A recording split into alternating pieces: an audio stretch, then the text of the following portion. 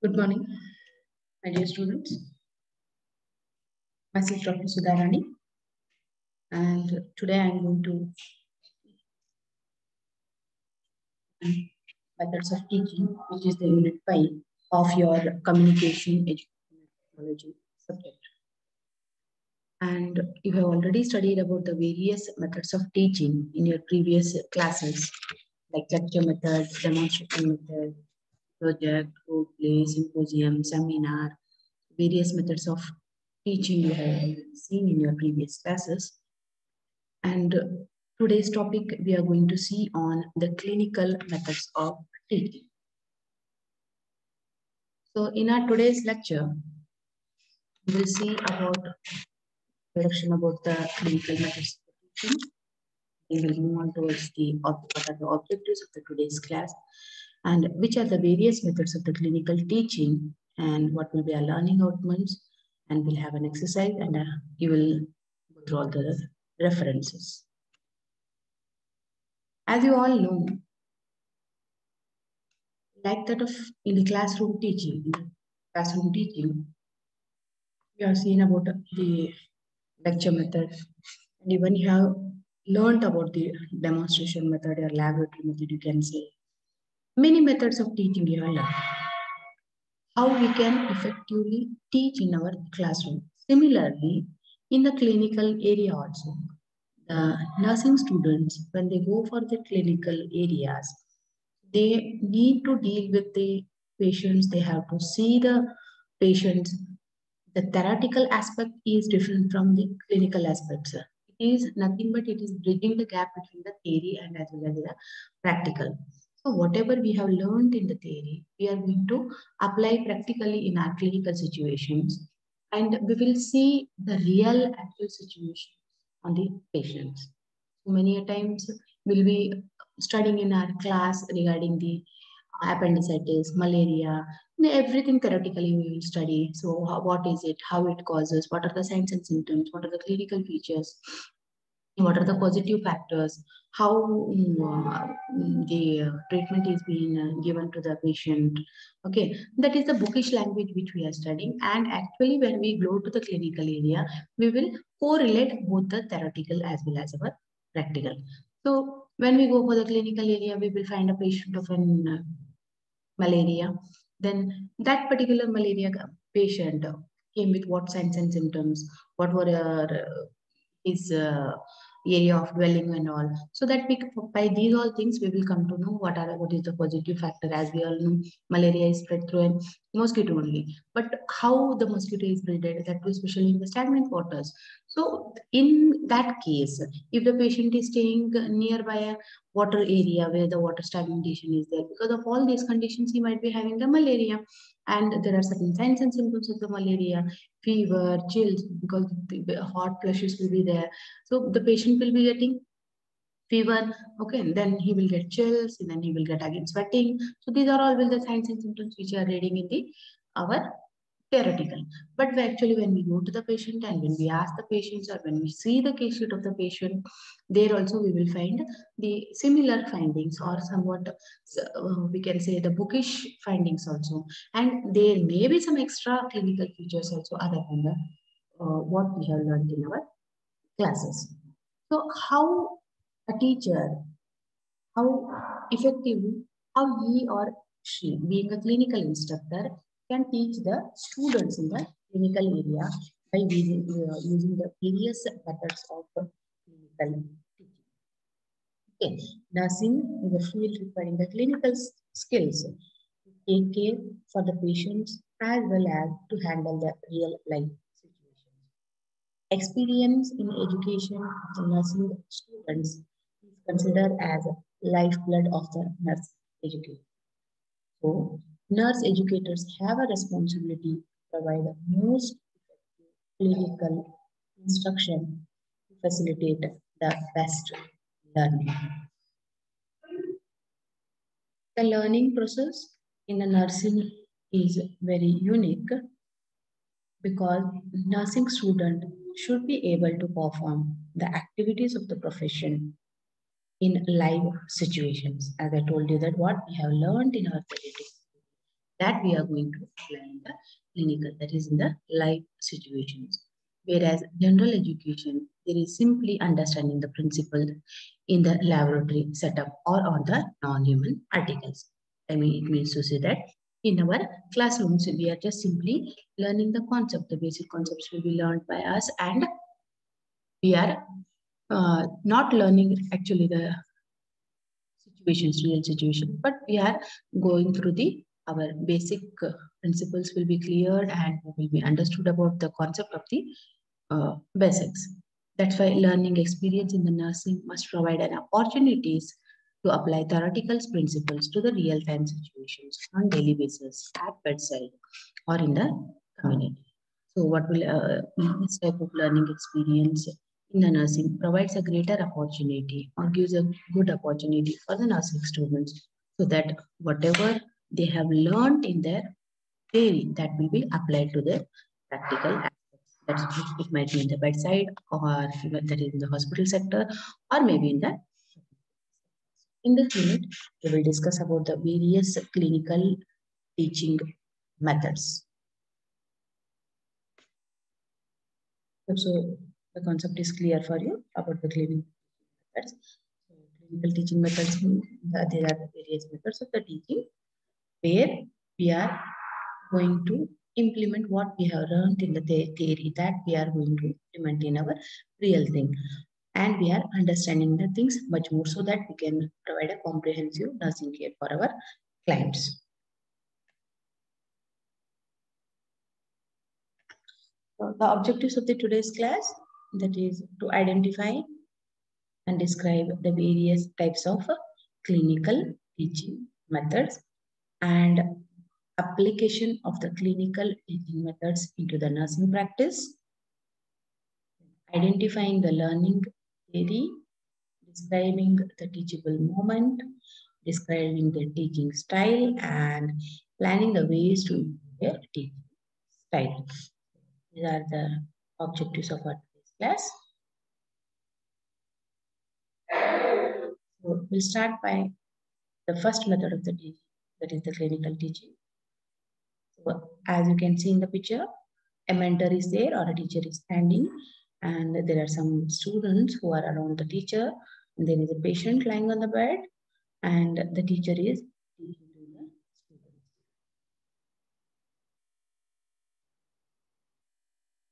In preparation of professional practice, the clinical setting is a place where the clinical practice is a place where the students are coming in contact with a patient for the purpose of testing theories. For the purpose of testing theories means student is directly coming in contact with the patient. For what purpose? For testing the theories which they have learned in the theoretical, okay, and they are learning with the skill. So the clinical method or the clinical teaching is where the student or a nursing student, okay, come for their professional practice into a clinical area for the purpose of testing their theories, that is applying their theoretical knowledge, and they are learning the. Then how can we define this clinical teaching? Clinical teaching is an individualized or a group teaching to the nursing student in the clinical area by the nurse educators or by the staff or by the clinical manager. So what do you mean by clinical teaching? Clinical teaching may be an individualized. Individualized in the sense one-to-one, one teacher and one student, or one teacher with a group of the students in the clinical area. The teaching which is taking place either individually or to a group by the teacher to the nursing students. Okay, the teacher might be a nurse educator or maybe a staff of a hospital or maybe a clinical nurse manager. In other words, clinical teaching is a vehicle that provides students with opportunity to translate basic theoretical knowledge into learning of variety of intellectual and psychomotor skills needed to provide patient-centered quality nursing care. It means to say that clinical teaching method is a way or it is a source or it is a vehicle for the students. Okay, it is providing, it is a way or it is giving, it is a vehicle, how it is providing or how it is helping the students so that they are getting an opportunity or they are getting a way or they are getting a way where they can translate their basic theoretical knowledge. Means what they have learned in their classroom, those theoretical knowledge is converted into okay, the intellectual or psychomotor skills. What they have learned in the theory that they are going to apply it in their clinical area so that they will provide a better care to their patient. That is a centered quality nursing care. Teaching in the clinical setting is a challenge and that is different from those encountered in the classroom.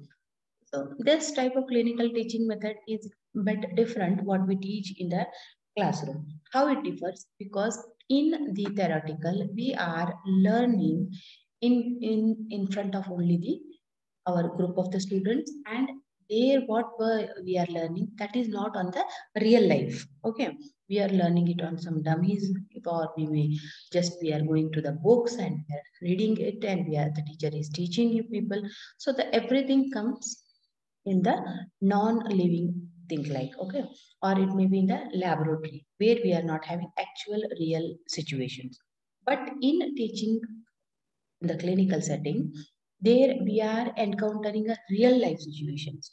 So in our theoretical language, we will be doing that accidental case will be having a bleeding, loss of blood will be more, that time the patient will go the shock, unconsciousness. These all things we are studying in our theory. But when actually we see how the accident patient really looks, how much blood loss will be occurring for that particular patient.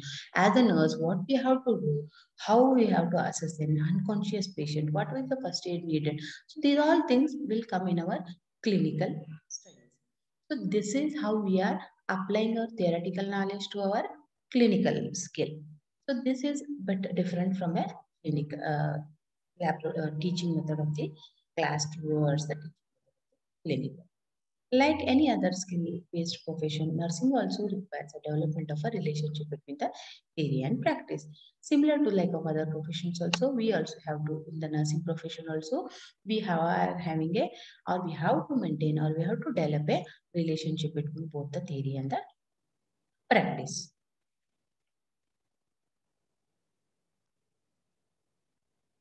You can answer a question here and you can proceed.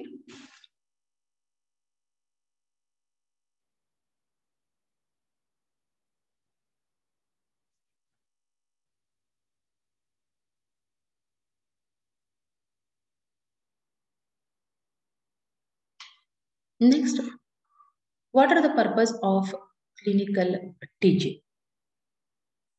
First is to develop communication skills and maintaining the interpersonal relationship and to maintain a high standard of nursing practice to become independent enough to practice nursing. Next is to develop cognitive and psychomotor skills. Next to develop individualized care in a systematic, holistic approach. Next, to develop high technical competent skills. Next, to practice our various procedure, to collect and analyze the data, to learn various diagnostic procedures, to learn various skill in giving health education to the client, and to develop the efficiency in carrying out the various procedures. That is, to develop a communication skill and maintain the interpersonal relationship. When the student go for the clinical setting, the student will come in interaction with the various members of the health team as well as the patient.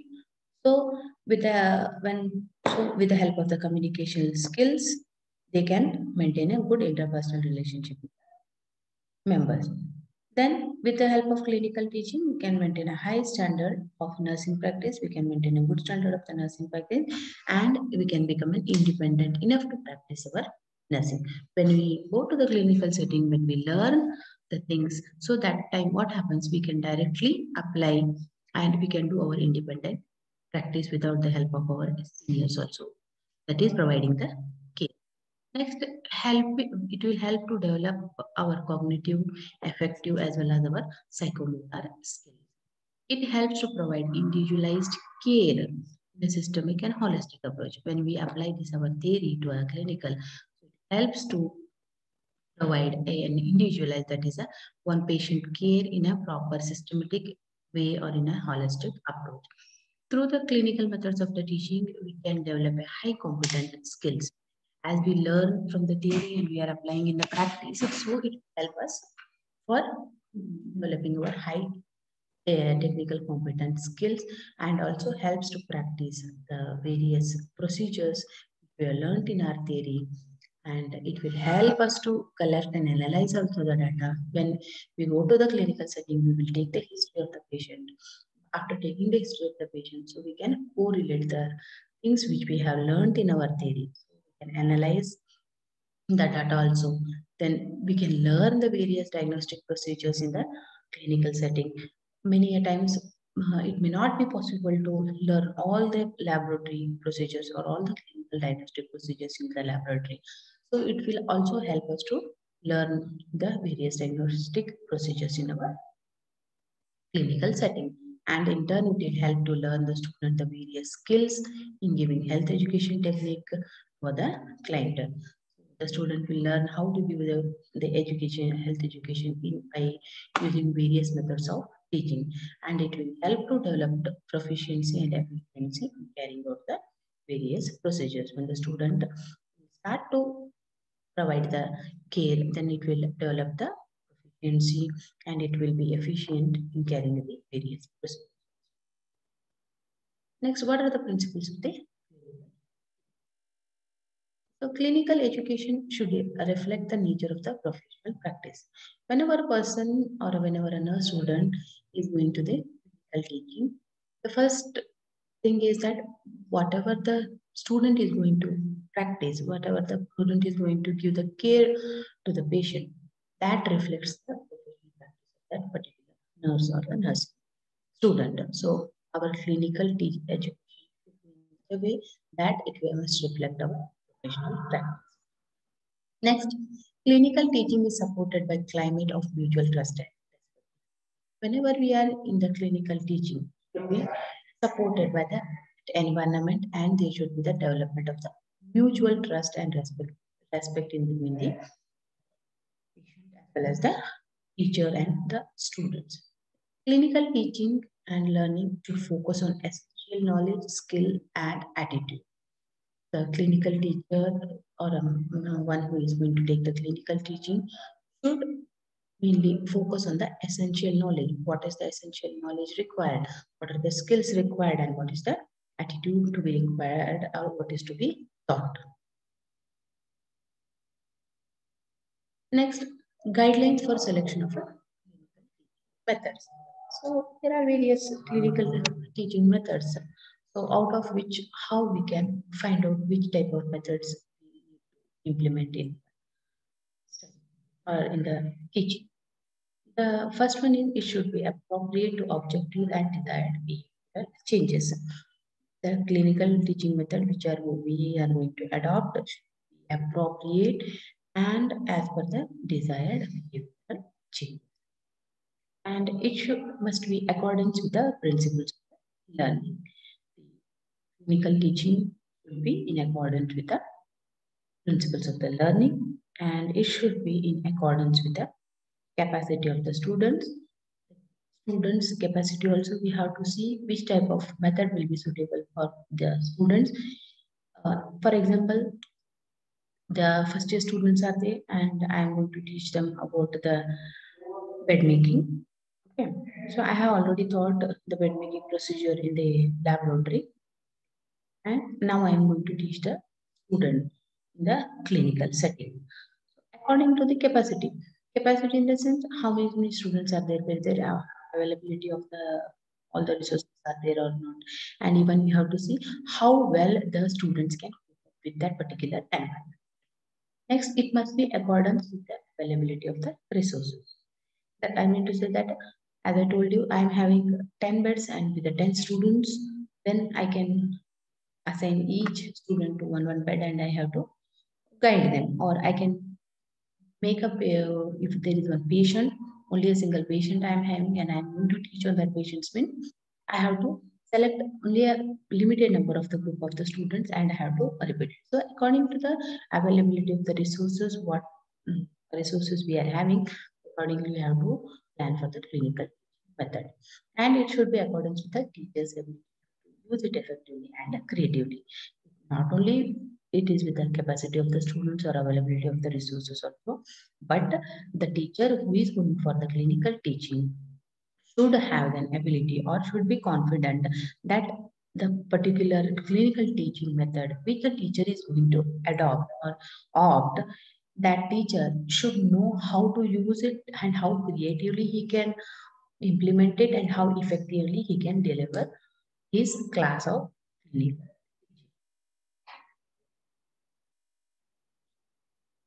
So next one more question we will have, and we'll move on to the differences between the classroom and clinical teaching.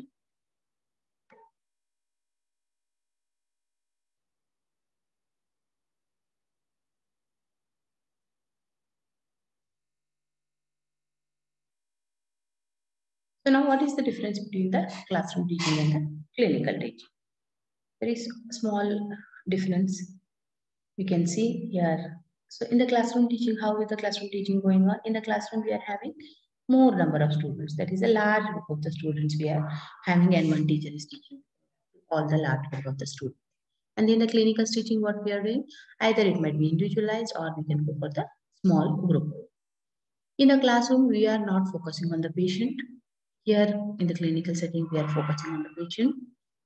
In the classroom, we are gaining the knowledge and the gained knowledge is applied in the clinical. In the classroom teaching, we are making a theoretical framework, and in the clinical setting, we are doing the clinical reasoning. In the classroom, the teachers and students ratio is large, and in the clinical setting, the teachers and the students ratio will be small. In the classroom teaching, the students are passive, but in the clinical teaching, the students are active. Means they are directly involved in the procedures. In the classroom teaching, the students are less interactive, but in the clinical teaching, the students are more interactive.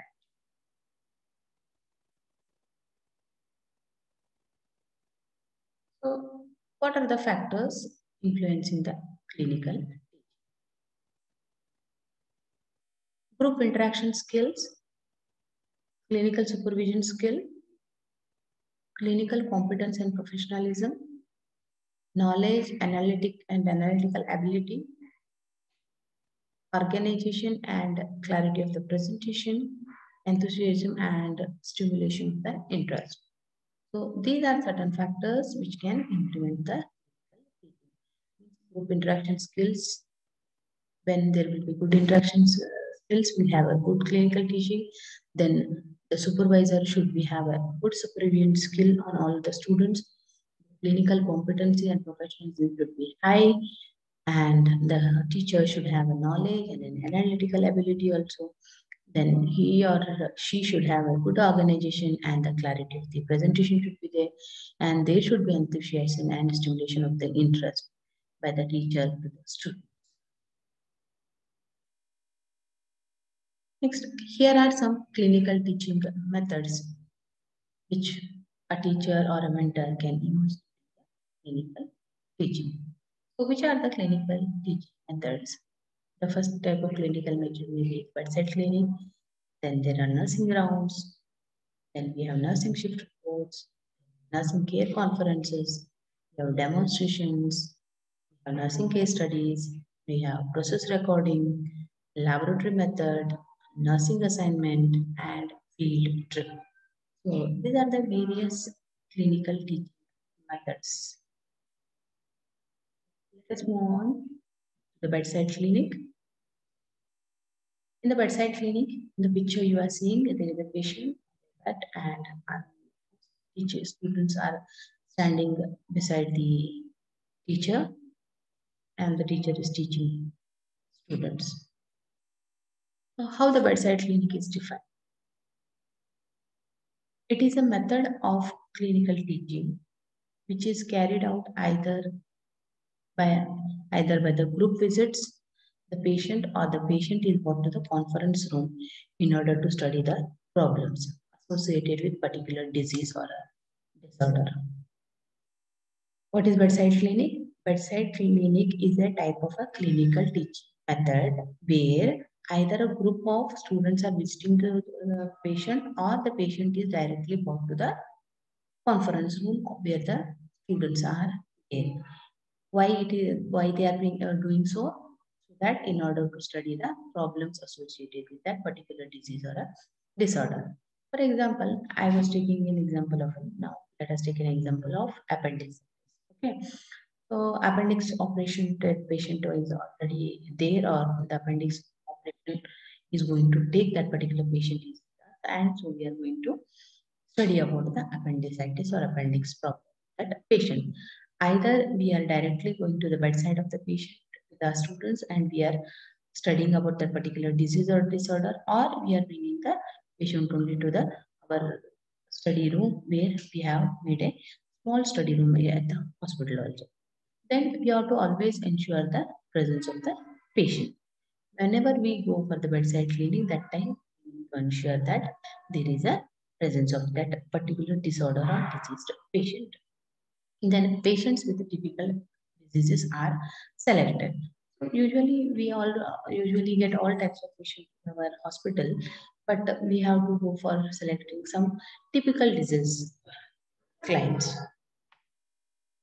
That is the rare disease condition clients we can identify. Next, what are the uses of the bedside clinic?